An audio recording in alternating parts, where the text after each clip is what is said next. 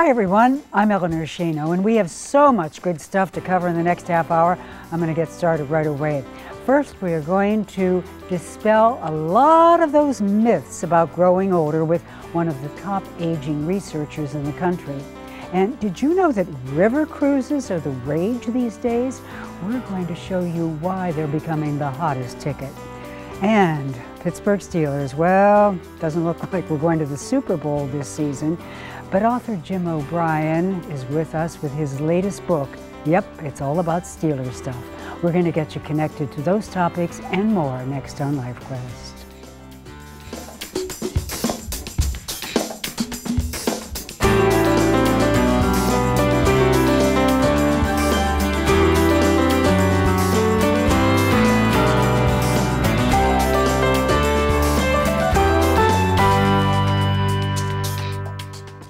If we're lucky, it happens to all of us. We grow older, minute by minute, second by second. And even though there is no way to turn back the clock, there are ways to slow the aging process. And the best place to begin is by dispelling a lot of the myths. And the man to do it, well, he's right here. His name is Dr. Neil Resnick. He is the chief of the Division of Geriatric Medicine at UPMC, and welcome to you. Thank you. I am so excited to learn, and I did not know this, that there is more research on aging done right here in good old Pittsburgh than anywhere in the country, maybe in the world. It's actually true. There was a national study done 2 years ago of all the research that's funded by the National Institutes of Health on Aging, and we ranked #1. Okay, you were brought in from Harvard to head up this division of medicine at UPMC.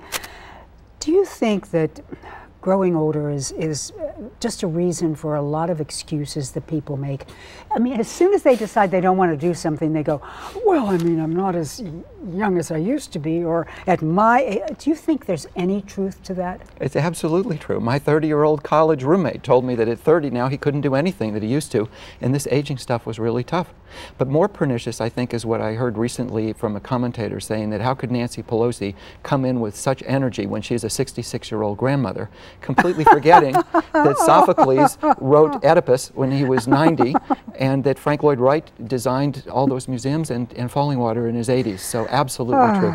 How about the baby boomers, though? That huge tidal wave, do you see that tidal wave of human beings who are now approaching retirement age? Do you see this creating a new age of aging in America? Absolutely. It's interesting. We're aging better than we ever have in history. So if at any I given... don't know what that means. That's kind of a catchy statement. We are aging better. We are. At age 80, we will be the healthiest group of 80-year-olds in the history of the earth.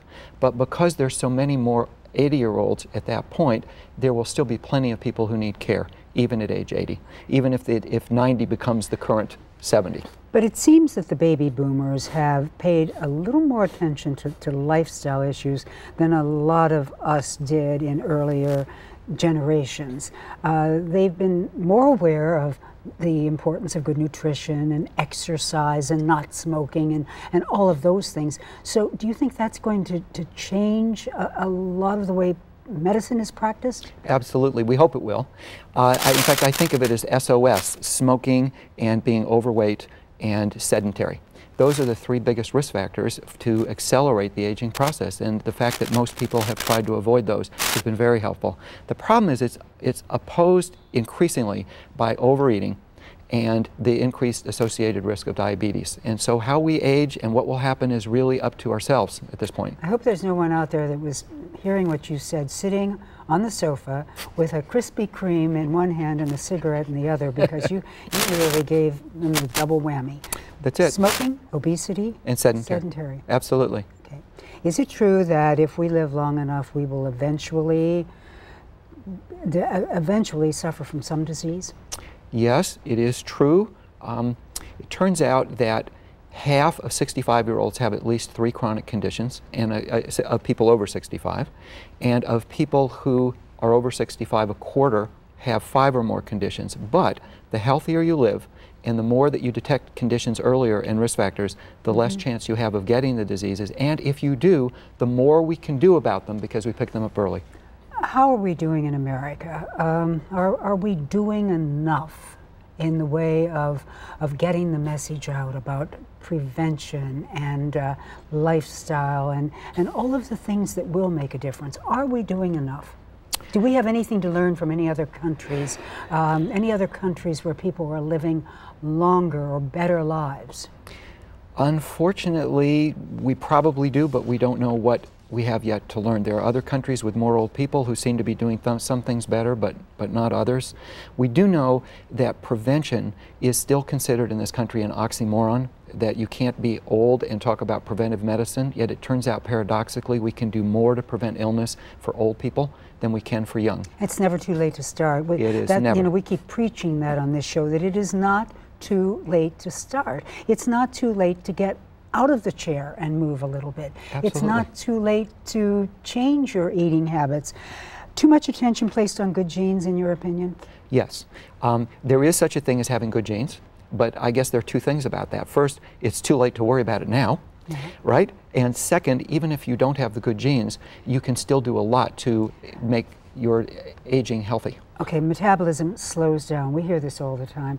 You have to gain weight because your metabolism slows down. True, false? It is true, but most of metabolism is governed by how much muscles we have and how strong they are. So that the more that you exercise, even pumping iron, will increase your muscle bulk and therefore your metabolism and allow you to feel better, stay more fit, and even eat that Krispy Kreme if you want from time to time. And get rid of the negative self-talk. There you go. Okay. Dr. Resnick, we're going to have you back over and over again, and Absolutely. You're going to keep us informed of all the new research that you're doing at UPMC. We'd be Thank delighted. you very much. Thank you. Hey, how about a vacation to make you feel younger? Coming up, we're going to find out why river cruises are becoming the hot new vacation destination. That's next on LifeQuest.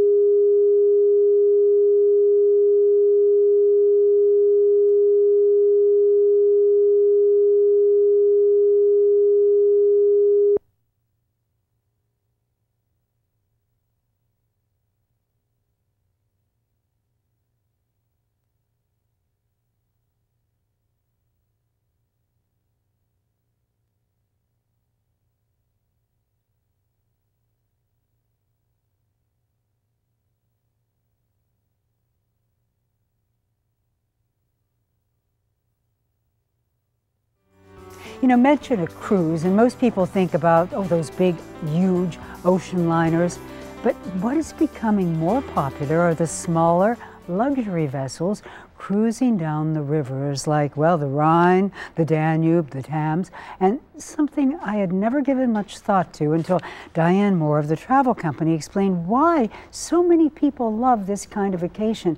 Diane, I got to tell you, and I did say this right up front, I said, when you mentioned river cruises becoming so popular, I said, okay, but that's not for me because it sounds like they're very slow, and I've seen those riverboats that come into Pittsburgh that go down the Ohio, and you quickly explained that that's not what you're talking about.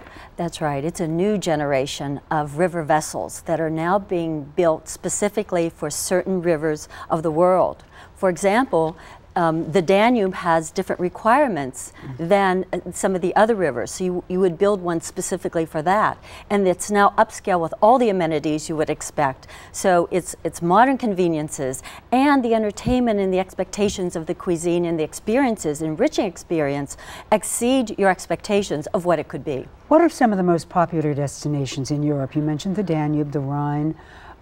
What else? The Danube for sure, because it cuts through 8 countries of Central Europe, and you're at the 8 countries, and takes you right to the heart of the city.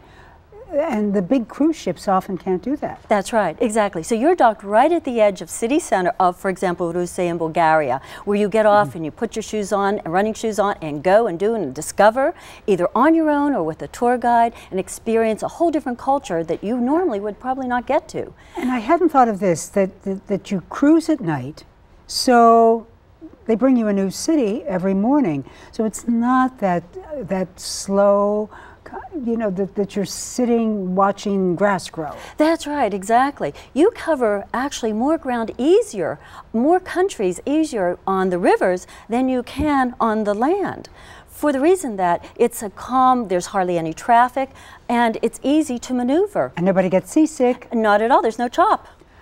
How about the food? How about the accommodations? Nice?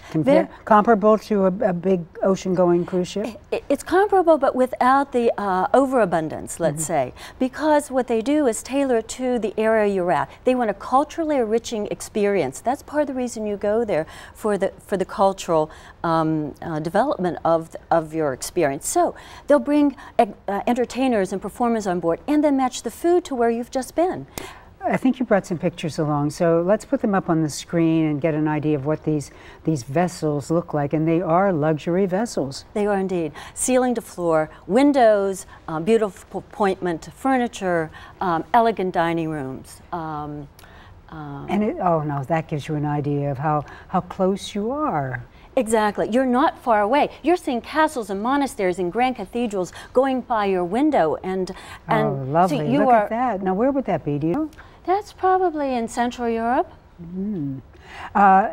Not too many people on these. You said some of them have as few as 20 people? As few as 20 for the shallow and narrow rivers, and up to maybe 200 or a little over 200 for some of the deeper, wider rivers and locks that can handle that. Any big good deals right now for maybe next summer? There are. There's all kind of early booking bonuses for you to take money off, discounts, if you'll book and deposit now for your summer and fall vacation.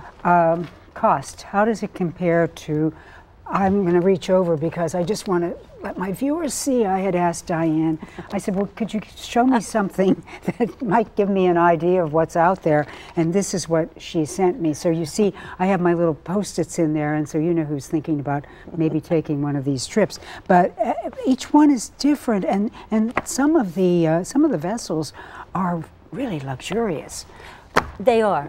You'll have some of your spa services on board, and some of your we all gym like activities. Spa We do. We so services. do. That's right. And then other ones are, and again, depending on the size and the river that you're on, have just very beautiful dining rooms and areas where you can meet.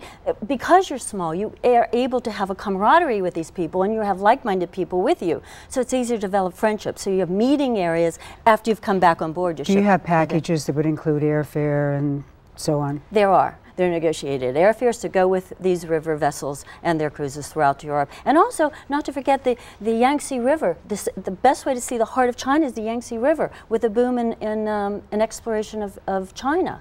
And the longest river in the world is the Nile. So to see the pharaohs and the pyramids on the Nile, this is all river cruising. You're making it sound very tempting. And you've taken one of these? I have. I've done the fjords of British Columbia. It's an extraordinary situation. I've done a lot of research on a lot of the other rivers of the world too. Okay. Europe is big for this coming spring and summer? It's going to be very, very big. And it's just way ahead of schedule for pre-booking. And you have been out there talking to a lot of people, and you say that this is really capturing a lot of interest these days, the river cruises. And we never really, at least I didn't, I never thought of it as a really nice way to see a lot.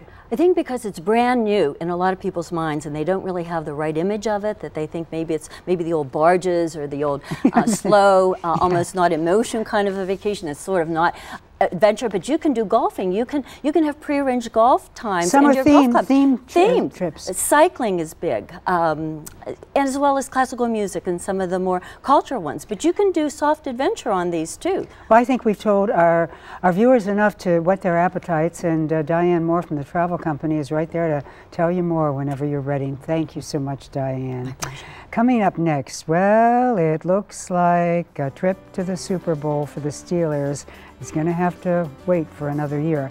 But that doesn't mean that there's not a lot of Steelers stuff out there to talk about. Author Jim O'Brien is next on LifeQuest.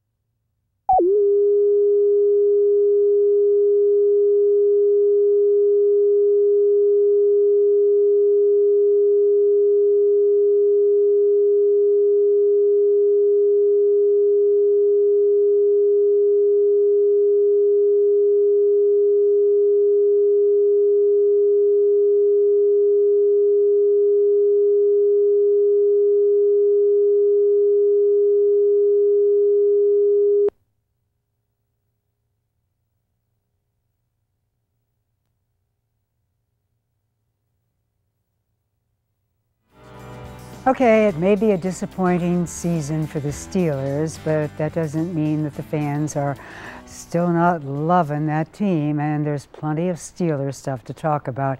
And that just happens to be the title of Jim O'Brien's newest book. And Jim, just as sure as day follows night, we know that every year you're going to come out with a new book. And I like the story you told me about how you came up with the title. Yes, the last couple of years when I'd be sitting in front of a bookstore in the malls, and there'd be other Steeler paraphernalia around me, perhaps some other Steelers books. Little kids would come by with their parents, and they'd stare over and they'd say, "Look, Mom, Steelers stuff." And then mothers would tell me when they were getting a book from me, they said, I talked to my son in Atlanta or Miami or California, whatever. And I said, "What do you want for Christmas?" He said, "Just get me some Steelers stuff." Well, so this is what he means. There's his Steelers stuff. Okay, we're going to talk about the book, but let's talk about that team. Come on, nobody knows the Steelers better than you do. A little shaky this year. I think they were spoiled by success. I just don't think it's that Super Bowl hangover? Super Bowl hangover.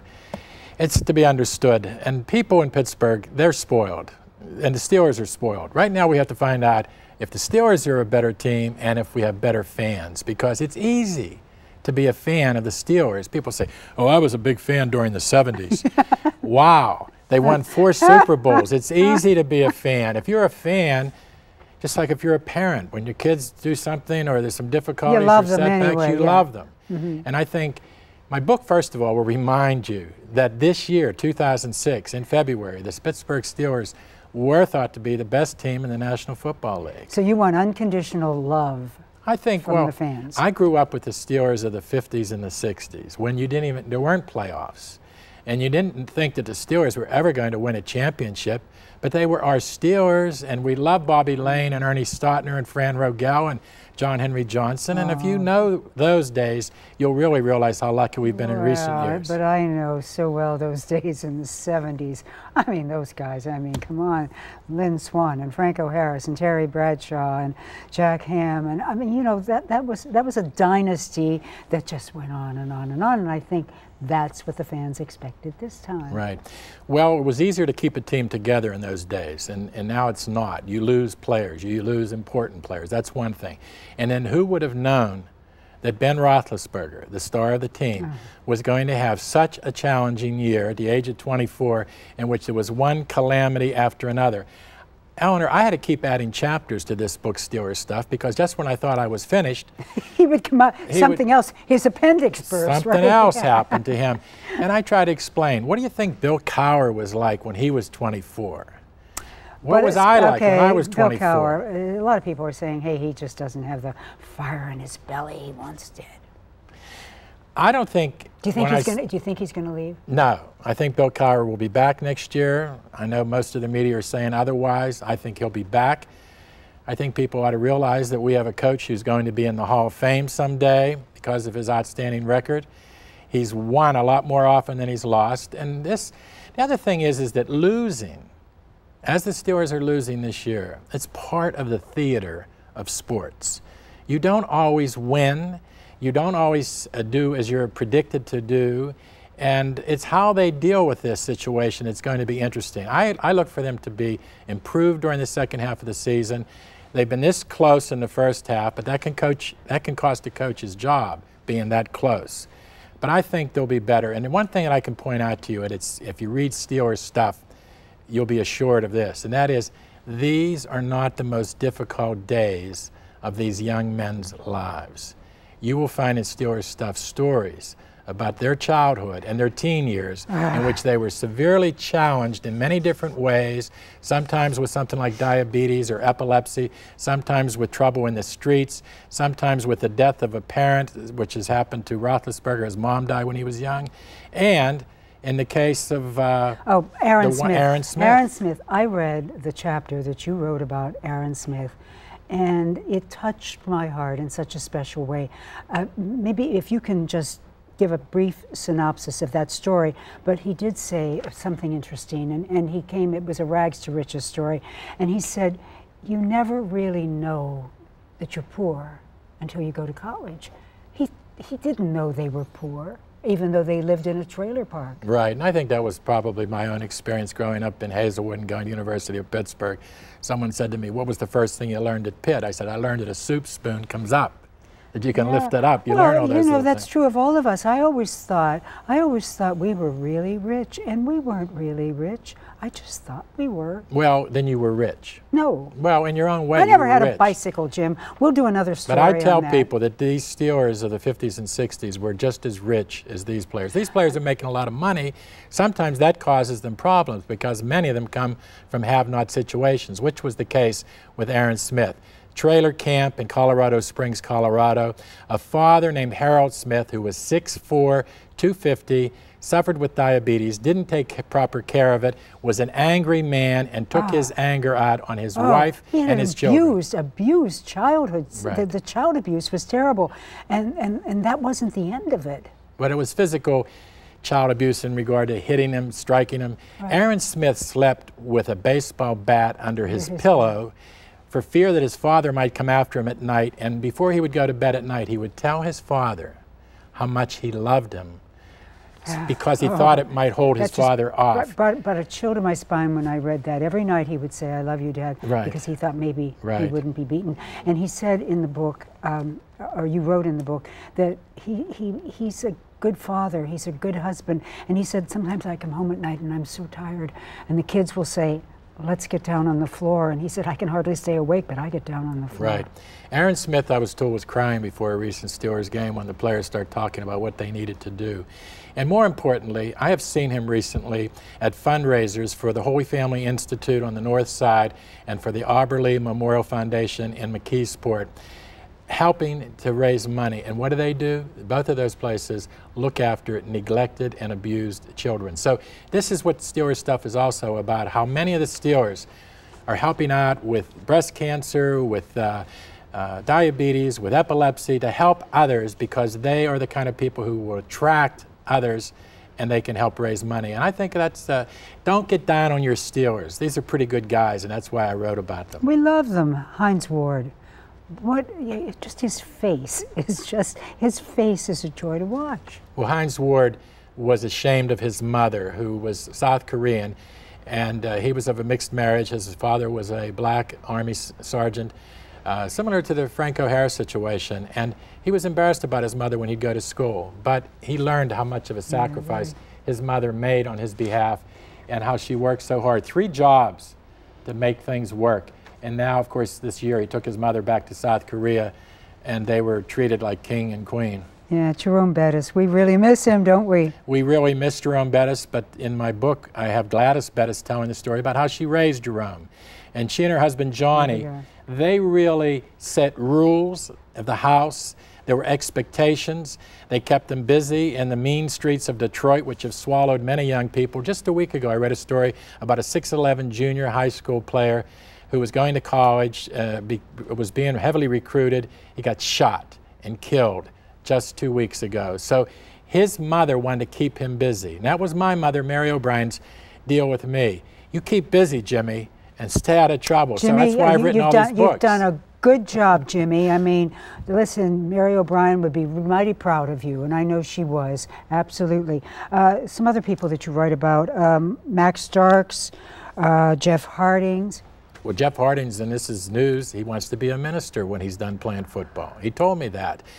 And Max Starks, I love his story. Here's a guy, we went on a golf outing, and I sat next to him in a golf cart. Now, he's 6'8", 340 pounds. In one golf cart? Well, I was on the edge. And I did make a deal with him. I said, if you're going to turn this thing over, you must turn it over to the left and not the right, because I don't want you on top of me. That's just a sight gag, just even thinking about it. You were really on the edge, But weren't he's a you? funny guy. But you know what I like? His mother, who ran a funeral home, she insisted that he learn to speak properly, that he use good grammar. She said it's important that you communicate your thoughts well, that people understand you. And Max is such a good speaker. And I think in this day and age, when you have so many of these athletes saying, like, you know, and we were more hungrier last year. I'm saying, no, you were either hungrier or you were more hungry, but you weren't more hungrier. Well, you are the bestest, okay? Right. You are the bestest. Well, yours aren't bad either. Steelers stuff, it is Jim's umpteenth book. 22nd? 22nd. Okay. Bobby Lane, number 22.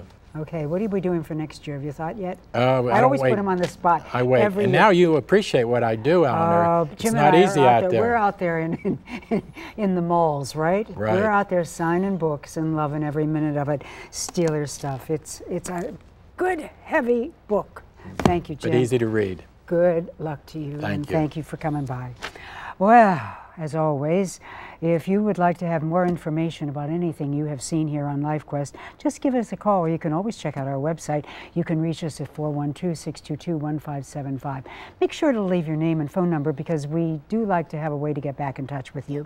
Or you can log onto our website at WQED.org.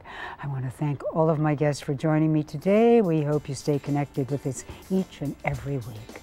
I'm Eleanor Schano. Remember, the good years start right here. Be well, everyone, and I'll see you soon.